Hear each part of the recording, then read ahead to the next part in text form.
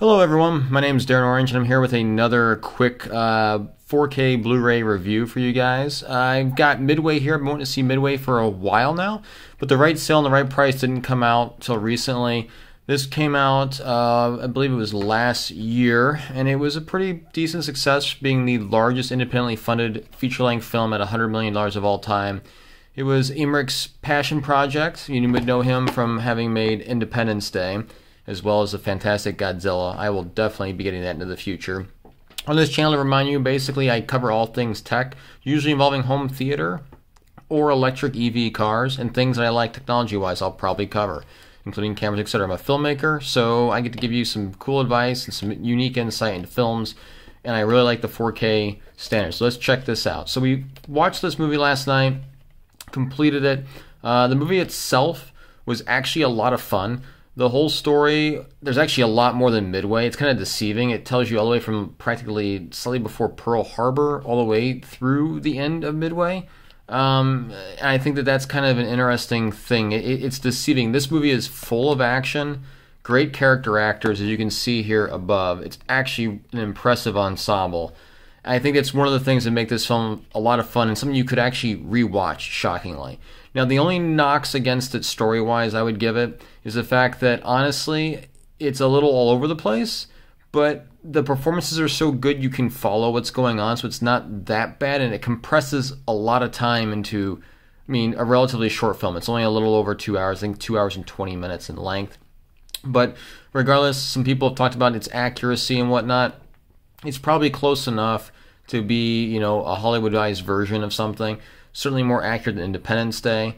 But basically, I liked the movie. It was good. So the visual pictures into the whole thing, the visual elements, this is 4K HDR Blu-ray, right? So more or less, the imagery was pretty decent. It wasn't that fantastic. Most of the visual effects were okay.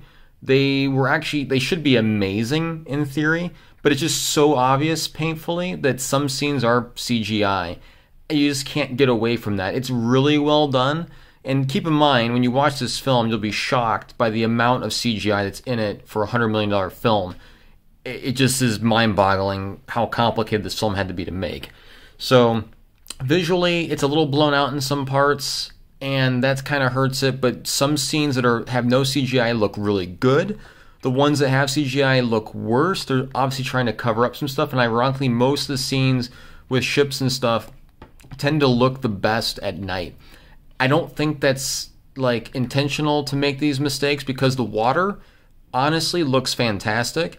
It just seems like the ships are a little too perfect. A good example, early on in the film, one of the Mustangs are flying, and you can tell very clearly that you're at its eye level, like only 20 or 30 feet from it, and you're looking down on an aircraft carrier, but everything is very in focus, and there should be some softness, if not from, depth of field, they should be from atmospheric distortion, and that's just kind of missing. I think that's the one element of the CGI in this. It's missing that atmospheric feel, so things feel too clear when you know there should be some distortion from a distance. It just doesn't feel quite right. Now, as far as sound goes in this, it definitely lived up to its recommendation, saying that this is one of the best Atmos tracks out there for demo and watch purposes. Super well balanced, very punchy, very, very loud in the bass in some parts, but it still gave you that intensity. It never overdid it in the most intense scenes. So if you're coming from a film that, granted, this is like a war-like movie, like Dunkirk.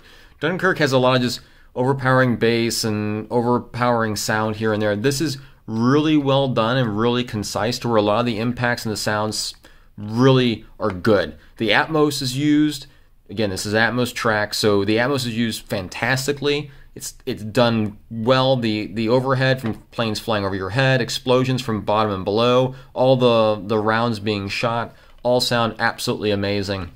I really like this movie from the sound aspect. I enjoyed it. So overall, as far as the film goes, this is one you should definitely watch. It's not going to bore you. Certainly not. You might get annoyed by some things here and there, but generally speaking, this is a fun time, and I highly recommend it. Go check it out, especially in 4K. So let's get into the unboxing of the disc. So you got this slider here. This is the Steelbook from Best Buy. I was able to pick this up for $10 from Best Buy. And what I thought was particularly neat about the slider it actually adds to the shot. So you can see how it's all this artwork here, but in here when it slides in, there's actually a little bit of frosting in the actual cover to make this feel more cloud-like. So this cover actually adds to the overall steelbook, and I think that's pretty neat.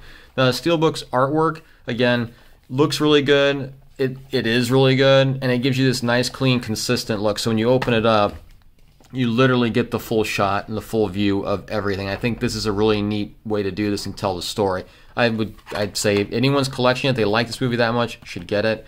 I only bought it because it was $10 on sale. I normally don't buy steelbooks, but I have a couple, so I'll probably be doing some more steelbook reviews for you guys. So inside the case, what do you get? You get your digital copy, which I'll put that over there. I should have removed that already. But you have here, you've got your Midway, you got your UHD 4K Blu-ray, and then you have your regular Blu-ray, and then behind the discs, you get this, again, this fantastic artwork that's back here, and really enjoyable. Again, the whole viewpoint flying in, it's telling a story. So you're seeing the viewpoint that's in the film, not ruining too much by showing you this or telling you this, but this is the viewpoint flying in that they did this a couple times in the movie. It's extremely intense, great sound, great visuals here.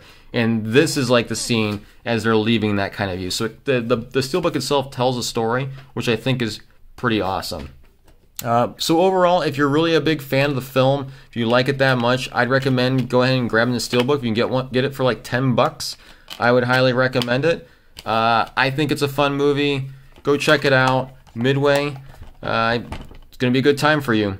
Again, so I do mostly videos on EV cars, home theater, and movies. I'm a filmmaker as well, so continue to watch here. I'm going to be doing some more reviews. I had a couple more steelbooks and a few other movies I'd like to talk about, but in particular, I have a special edition of Dawn of the Dead that I'm going to be doing an opening of and review of, and I think you guys will really enjoy that. The 4K Remastered Special Edition giant box set. I'll probably be putting that within the next couple of days. Stay tuned. If you like the material, like and subscribe. I'm going to change up the format versus this for Dawn of the Dead. I don't think it's appropriate for that. You'll be able to see me, not just the steelbook or the material, and then we'll go from there. But please like and subscribe, and I'll see you guys in the future. Thanks.